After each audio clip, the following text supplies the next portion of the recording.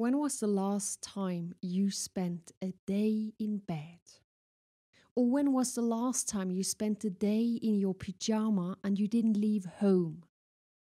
In short, when was the last time you had a proper rest? But anyway, why should we rest? Most of the people are telling us to work hard and even harder. But why is it unavoidable to take a rest? The state of a rest is defined like this. It's a freedom from activity or labor, or a state of motionlessness or inactivity. And I quite like this one, being in peace of mind or spirit.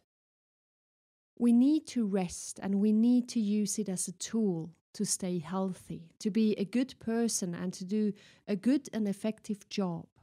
And in this episode, I'm going to make you to want to take a rest right away. So be aware, if you are on the way to work, maybe you should listen to this episode when you are on the way back home. And if you are a hardworking woman or man, don't worry, you can still carry on like this if you have some breaks from time to time. Welcome, ladies and gentlemen, it's me again, Annajelen, your time expert. Without my breaks, I would be a wreck. And thanks to my breaks, I keep smiling. Thanks to my breaks, I feel that I'm living in a very happy and healthy body. And due to my breaks, I have enough energy to really lean into my work and try to do my best job. When I think about taking a break, my heart starts partying. It's like, oh yes, that is so cool. And I always get this image from myself lying in a hammock or rolling around in bed as I did as a kid and just staring at the ceiling for hours and thinking about life. Remember this? It's such a cool thing to do. And if you haven't done this for a long time, do it. Personally, I do all sorts of breaks. It's my body and mind telling me which one I need. A small one, a big one. And there are all kind of sorts of resting, and everyone has to find out what a good rest is. There is a fantastic book about rest, and I would love to read some parts of the introduction, because the author, called Alex So-Jung Kim Pang, just gets it on the point. So here we go. The book is called Rest, Why You Get More Done When You Work Less, by Alex So-Jung Kim Pang.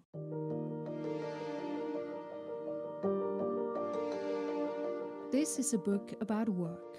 It is also, of course, a book about rest. And this sounds paradoxical, but it illustrates the book's central idea.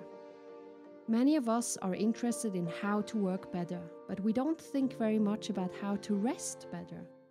Productivity books offer life hacks, advice about how to get more done, or stories about what CEOs or famous writers do. But they say almost nothing about the role of rest in the lives or careers of creative, productive people. When they do mention rest, they tend to treat it as nothing more than a physical necessity or inconvenience. Books about rest or leisure, meanwhile, seem mainly interested in escaping work, not improving your ability to do meaningful work.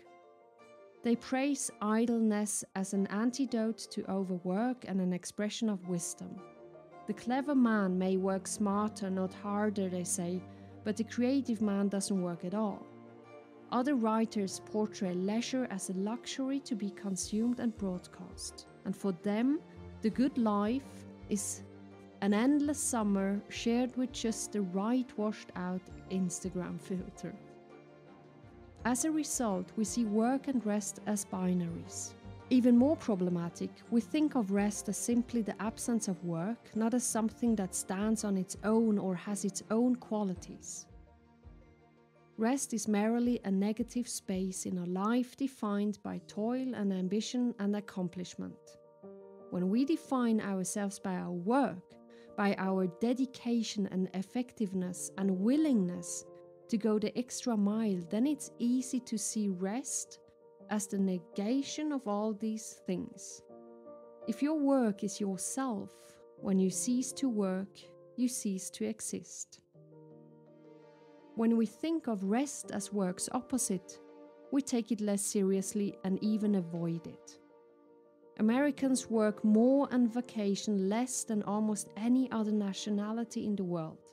Contrary to the expectations of economists and in defiance of common sense, as we become more productive, we work longer hours, not shorter.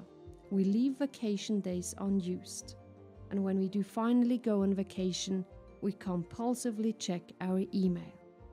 I argue that we misunderstood the relationship between work and rest. Work and rest are not polar opposites. You cannot talk about rest without also talking about work. Writing about only one is like writing a romance and naming only one of the lovers. Rest is not work's adversary. Rest is work's partner.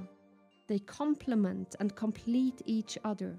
Further, you cannot work well without resting well. Some of history's most creative people, people whose achievements in art and science and literature are legendary, took rest very seriously. They found that in order to realize their ambitions, to do the kind of work they wanted to, they needed rest. The right kinds of rest would restore their energy while allowing their muse, that mysterious part of their minds that helps drive the creative process, to keep going. So work and rest aren't opposites like black and white or good and evil. They're more like different points on life's wave. You can't have a crest without a trough. You can't have the highs without the lows. Neither can exist without the other. We underestimate how much good serious rest can do us, and we also underestimate how much we can do if we take rest seriously. I enjoy both good work and good rest. I love intellectual and physical challenges, the sense of purpose and accomplishment that comes from getting both big and little things done.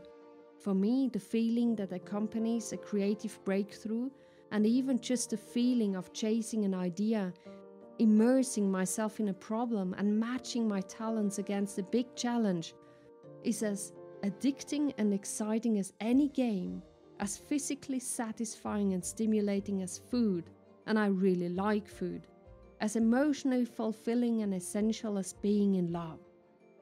Hard work can be both honorable and rewarding.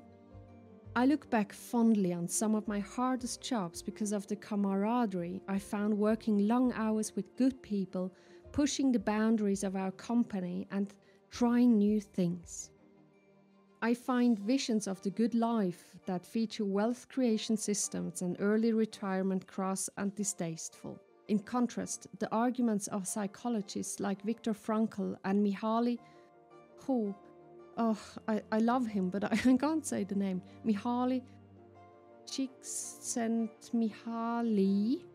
He's the one who wrote Flow. Look at the book Flow. It's brilliant. But anyway, Mihaly, that the good life is defined by a search for meaning and an abundance of challenges make profound intuitive sense. Oh dear, sorry. Okay, let's go one more time with this phrase. In contrast, the arguments of psychologists like Viktor Frankl and Mihaly, that the good life is defined by a search for meaning and an abundance of challenges make profound intuitive sense. So my interest in rest doesn't arise from a distaste for work. It starts with a sense that we should embrace challenges, not avoid them. That work isn't a bad thing, but an absolute necessity for a meaningful, fulfilling life. But I've also come to see our respect for overwork as, perhaps a bit paradoxically, intellectually lazy. Measuring time is literally the easiest way to assess someone's dedication and productivity, but it's also very unreliable. Love this phrase. I love this phrase. Okay, I'll take it once again because I just love this phrase. Measuring time is literally the easiest way to assess someone's dedication and productivity, but it's also very unreliable. At the same time, I love serious rest. Not idle hours watching Russian dashboard cam videos and taking Facebook quizzes to see which Twilight character I am, but beautifully empty hours that stretch out, untouchable by clients or colleagues or especially children. I love sleeping, the physical sensation of my body settling into bed, of unconsciousness rising like the moon. I'm motivated to finish my work by the prospect of an hour at the gym. Of course, I can't claim any special insight here. The ancient Greeks saw rest as a great gift, as the pinnacle of civilized life. The Roman Stoics argued that you cannot have a good life without good work. Indeed, virtually every ancient society recognized that both work and rest were necessary for a good life. One provided the means to live, the other gave meaning to life. Today, we've lost touch with that wisdom, and our lives are poorer and less fulfilling as a result. It's time we rediscovered the good that rest can do. Now, I could carry on for hours talking about rest, and I mean, this was just a small introduction of the introduction. But that is exactly what it is. Today, it is an introduction how to rest. And believe me, I'm going to come back with this topic anyway, because it's such a big topic in my life. And as I said, I would be a wreck without those rests. So hopefully I will be able to inspire you to make a rest. And today, without even a big reason, just take a rest. Find out what kind of rest you want to have in the next few days and plan it. Shall it be a rest like spending a weekend at home?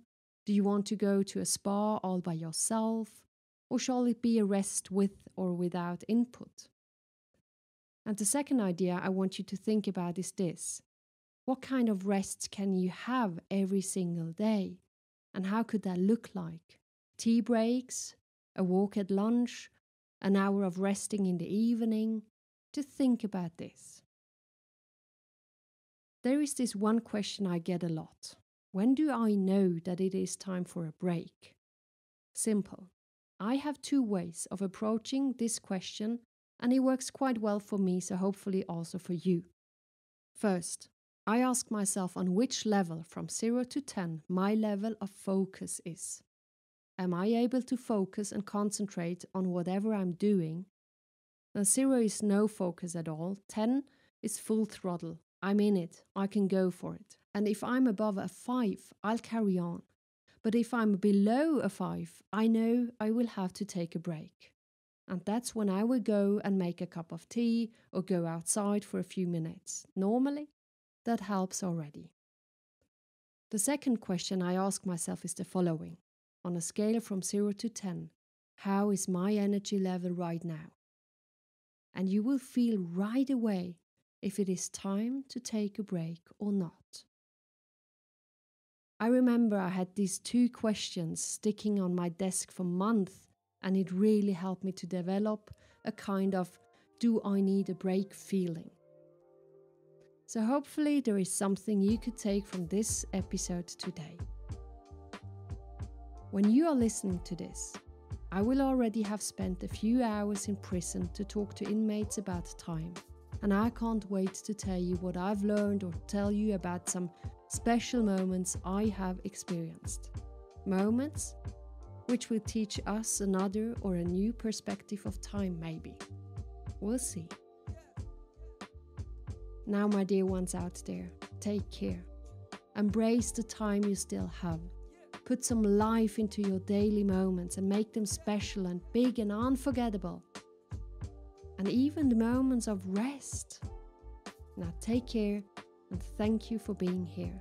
Bye. By the way, if you have some friends near Sofia, Bulgaria, tell them there will be a super event on the 9th of March in the National Theatre of Sofia. TEDx will be organizing this, and believe me, I've seen the speakers and I think we will learn a lot from them. And I just have the chance to be one of them. And I'm really looking forward to this day. So if you know anyone there, tell them to go and tell them to come to me. And I'm going to have a chat with them about time. And that is exactly what I love doing. Bye.